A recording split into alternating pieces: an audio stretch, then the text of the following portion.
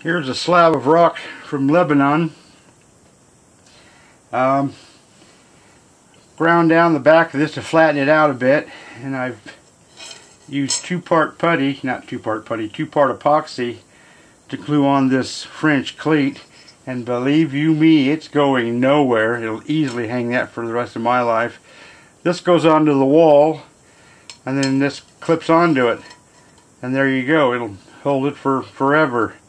Anyways, show you the other side of this rock. Oh, you can see, I don't know if you can see it or not, there's a crack here. That was one piece of rock. There's a crack here.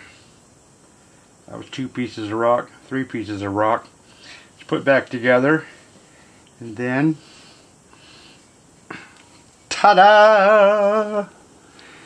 Get a load of that.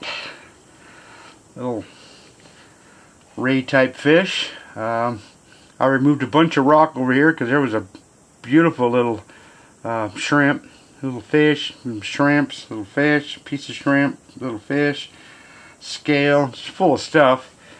But a cool little fossil. I just repaired and fixed up, and